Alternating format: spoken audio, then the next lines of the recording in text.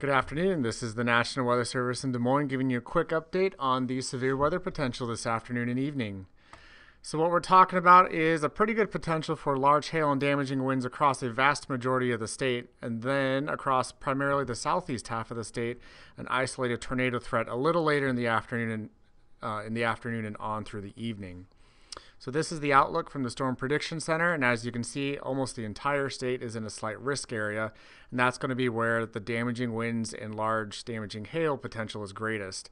And then, like I said, a isolated tornado threat primarily across the southeast half. There are a number of outlets you can stay weather aware through following us, whether it be social media, our websites, even through other various weather apps. So please pay attention to all of those. And more specifically for our office, these are our website, our Twitter and Facebook handles, and also our YouTube channel. So please pay attention to the weather.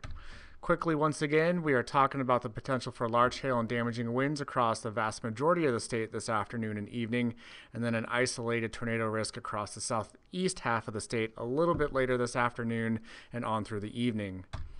So that is our update for you. So please pay attention to the weather this afternoon if you're outside. Other than that, have a great evening. Thank you.